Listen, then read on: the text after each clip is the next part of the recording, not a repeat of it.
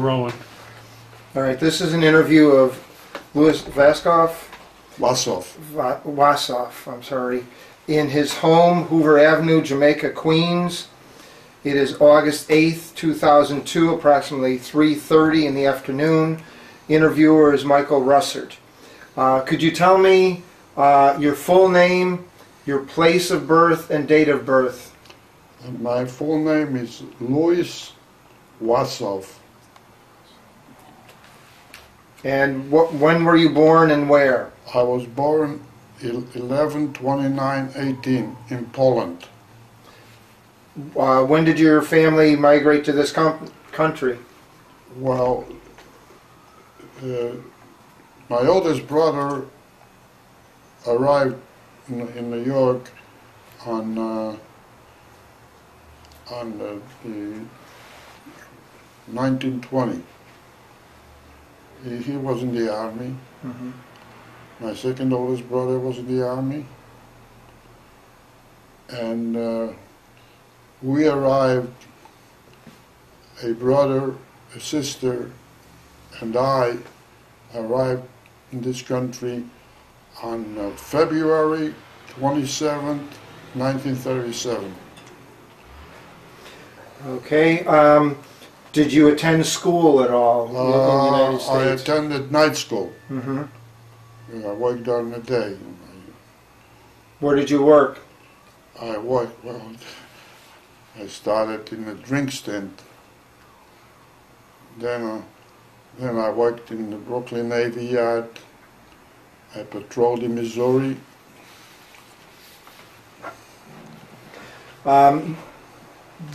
When did you hear about Pearl Harbor? What happened at Pearl Harbor? My oldest brother, bless his memory, my mother, and I were driving to a shoe store on Delancey Street, and it came over the radio that the Japanese attacked Pearl Harbor, which nobody knew where Pearl Harbor is. Mm-hmm. How did you feel about this? Felt bad. I felt like when they attacked the Twin Towers. The very same thing. Very, very, very bad. Not worried. I worried for the people that got killed. Did you enlist or were you drafted? Well, I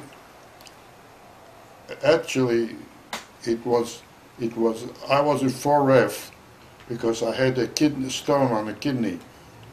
When I passed out a stone, I went to the local board to tell them that I'm ready to go in. So actually was inducted. Mm-hmm. But I wanted to serve this country.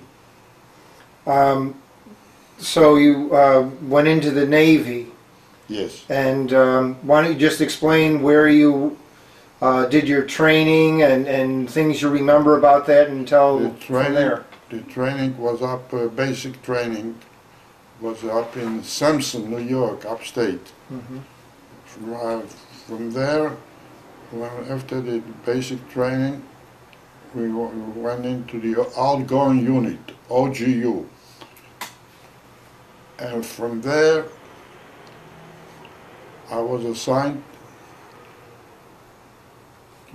to the armed guard to a tanker. What did the armed guard do? We manned the guns on the merchant ships. This is the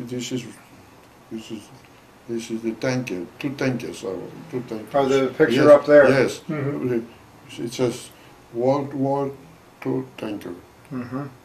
Now, even though this was a merchant ship, you were part of the U.S. Navy. Yes, we were assigned. We mm-hmm. manned the guns mm-hmm. on the ship. We were that's what they called it, the armed guard. Mm-hmm. What kind of guns were they? We had with a 350 on a bow. We had 538, a dual-purpose gun. It was for submarines, surface, and aircraft, and 20mm machine guns. What was your assignment on the ship? We were trained for every station. Mm-hmm. Just God forbid somebody gets hurt, so I don't want to replace them. It wasn't one station. Mm-hmm. Was there one assignment that you had, or did you always rotate around on the ship? We didn't rotate around, but in case somebody, as I said, got hurt, so we replace them. So we know all the assignments. Mm-hmm. Could you tell us what it was like being on these tankers? Were you ever under? Now you were in the Atlantic. I was all over. Oh. You can take a look right there. Turn it over. So I will tell you. Well, okay. Okay, so you were in the Atlantic and the Pacific and the European theater. The European theater and the Asiatic Pacific and the American theater. Mm-hmm.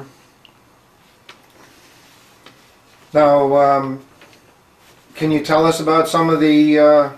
Now, were you on the same ship all the time, or? No, I was on two ships. Mm-hmm. It was on two tankers. In the same job. Mm-hmm. What were the names of the ships that you? The ships, SS Amatilia and SS York. Mm-hmm. And can you tell us about some of your adventures on these ships? Well, the adventures was that coming back from England, Liverpool, we got assigned to proceed to Venezuela to pick up oil. On the way back in the Caribbean, there was a submarine attack in general. It wasn't our particular ship.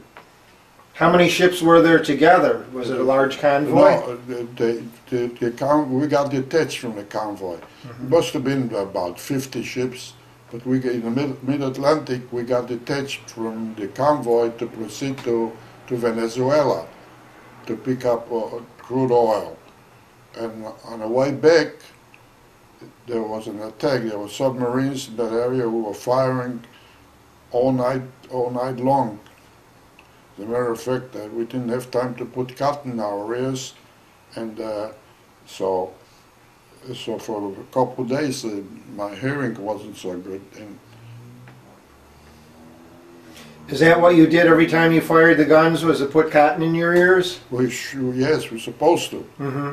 but we didn't have time. The general alarm went off around after midnight, so we just ran because we slept with the life jackets, Mm-hmm. and we had those knockabout shoes, to slip it on like slippers. So you you slept with life jackets on. Was this Yes. all the time, or? Most of the time. Mm-hmm. That was the regulations. Did you ever come under air attack at all? No, we didn't. I think we were in Calcutta. We were firing anti-aircraft guns, but not our ship in particular, but with a lot of firing. What was life like on one of these ships? It was life. You didn't think much of any danger. You didn't think much, but it was good. It was good life. What made it good? Why did you? What made it good is because for the cause that we were in, that made it good. A good cause. How many times did you cross the Atlantic on The Atlantic, the first ship went to England, and we came back, and from there we went we crossed the Panama Canal on the way to the Pacific, and we were in Iran to pick up oil. We refueled 2 cruisers in the middle of the ocean, the Pacific. The Boise, I forgot the name of the other cruiser, and it was like a mothership. So you had the capacity to fill ships out? Yeah, refuel. Refuel Yes, ships? yes. Okay. I'm just trying to think what else. Do you have any stories you want to tell us about your service? Any particular things you remember? Well, in Australia was Good Liberty. South America wasn't too bad. But it didn't stay too long because the tanker, you discharge your cargo and you take off, put in ballast and you take off. Did you get to see any kind of entertainment or USO shows? Yes, in Australia. I saw Bob Hope in Manus Island. Yes, Manus Island. That island, it was that's where they invaded lately. But I saw Bob Hope. When you were in the Pacific, did you ever have any contact with submarines there, or were they just in the Atlantic? No. Did you ever see the Japanese Air Force or kamikaze attacks at all? No. In New Guinea, but it wasn't aimed at us. It was up in the mountains there. You could see the planes, but we weren't in contact. Okay, how long did you serve in the armed guard? I served from the beginning, from the basic training. No, when I was assigned to the ship, I was assigned. I think it was in April 1944, and then I got discharged March 1946. I served 2 years and 3 months. How did you feel when you heard about the VE Day in Europe, the victory in Europe? We were in Iran, in Abadan. We jumped for joy. How about when you heard about the atomic bombs being dropped on Japan? Yeah, that was, we were in Bombay. And the rumor was among the crew that the United States dropped a bomb, 100,000-ton bomb. We didn't know that had the effect of 100,000 tons. So we were saying, how can it be? How can a plane carry such a heavy load? Then we found out it was the atomic bomb. Did you ever have any contact with, like, say, probably on shore leave, like with the Army or the Army Air Force? Yes, we met. We used to exchange ideas, news. Did you get along good, or were there fights? No, I only had one fight on the dock with a shipmate. And we were in Aruba. I gave him money to purchase something, and he was a little bit under the weather. Nice guy. No. As a matter of fact, I was in basic training with him. How do you feel that your experience in the service changed your life or affected your life? Did it in any way? Made a better person out of me. Why? What way? Because of the discipline, and you have to be on your station on time. When general alarm used to go off, used to be right to the station, or submarine watch, dawn and dusk, to be at my station. Punctual, discipline, very, very good. After the war, when you returned home, did you ever use the GI Bill for anything, or? No, I didn't. Mm-hmm. I worked for a while in the Brooklyn Navy Yard, and then they didn't need all this personnel. I went into the dress line. I worked in the dress line for 46 years. Okay. Did you marry after you returned? No, I didn't marry. I was married late. I married late. Well, when did you get married? I got married. I was only married for 4 years. Mm-hmm. And she didn't want to stay in New York. And I still had a good working capacity. Mm-hmm. And I said, I don't want to go every night to the nightclub. Mm-hmm. I like my work, and I worked for 17 more years. Did you have any children? No. Okay. Did you belong to any veterans groups after the war? I belonged, but when I lived in Brooklyn. Mm-hmm.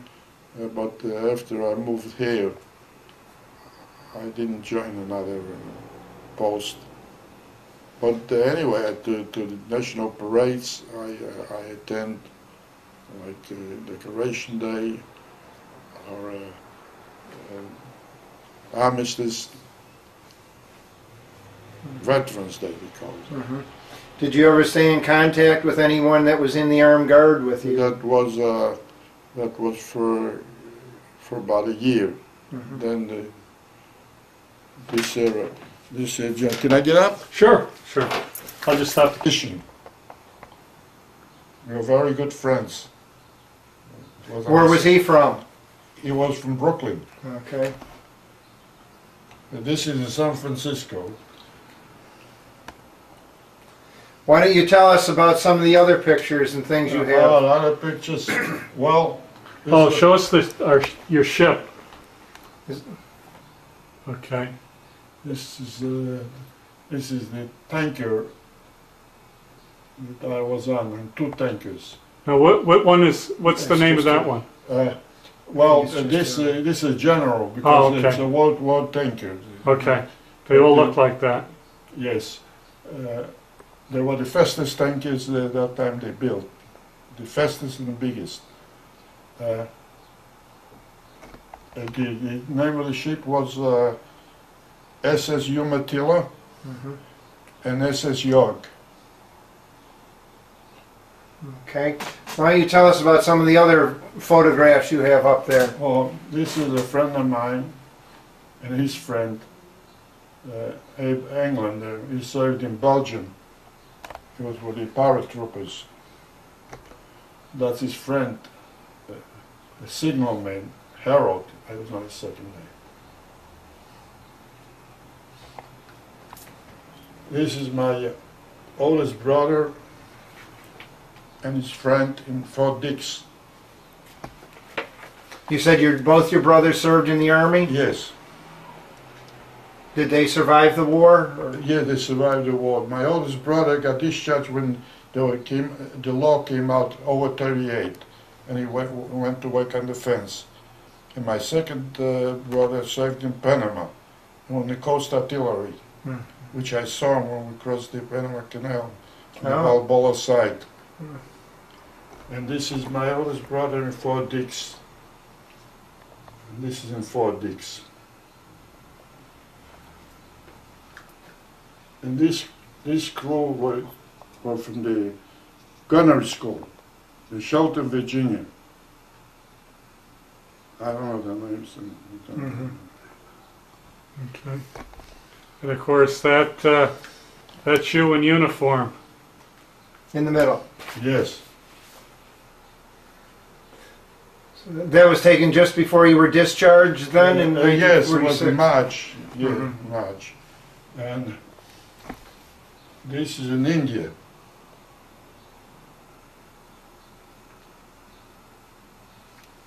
This I pointed out in Mhm, San right. Francisco. These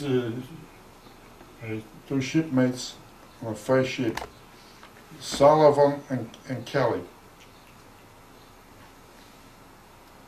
And this is a picture of on the ship, on the first ship was on by the gun. And I'm over here. Why don't you hold your uniform up and show us the decorations that you have? Okay, why don't you explain what each one of the medals is as you... Well, I'll tell you, I got to read. That's for the Pacific campaign, Okay, yep. Asian. It's over there. Yeah, all right. Wait 1 second. I'll read it off. Does this sit here? No, I don't think it's here. Okay. Wait a minute, I think it's here. This is it.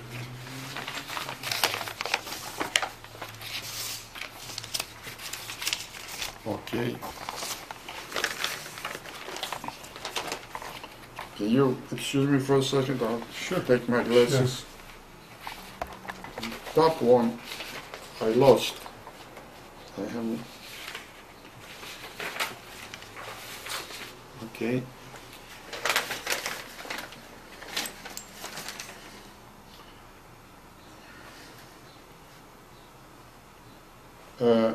World War II Victory Medal.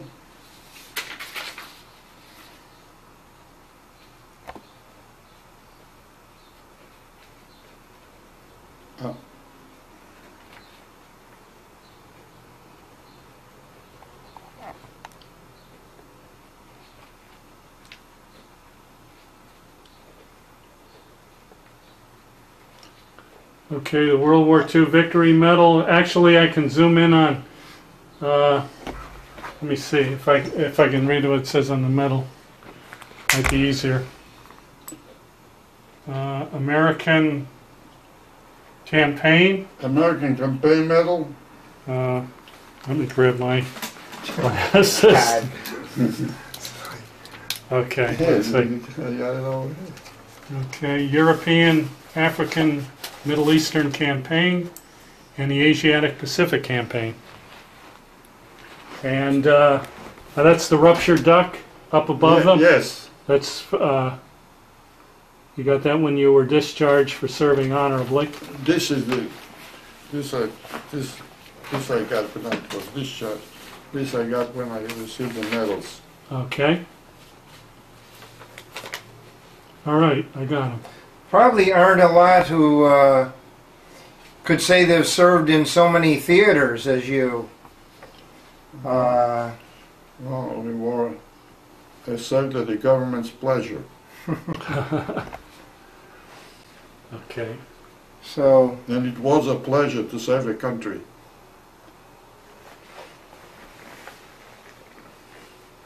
all right. I don't, Well, we want to thank you very much I for... want to thank you. oh, you're quite welcome, Louis. Now, how old are you? Well, here's the story. When I was Uh-oh. born in 1917, the height of the war in Europe, Mm-hmm. they didn't keep any